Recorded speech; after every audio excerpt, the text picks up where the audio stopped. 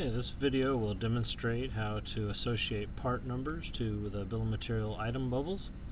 We'll start by editing the bill of materials, and we can remove the part number column and then double click the item column and set the column title to part number.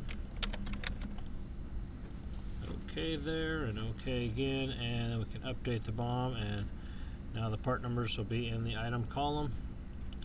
And just right click the BOM again and go to Properties, and under Item Bubble Association, click Custom, enter part number, hit OK, and update the drawing views.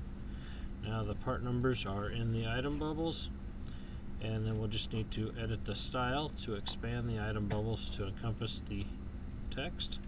Go to Item Bubbles and edit the annotation style. Modify and set the bubble fit to best fit. OK there, and OK again, and you can see the bubbles are now enlarged.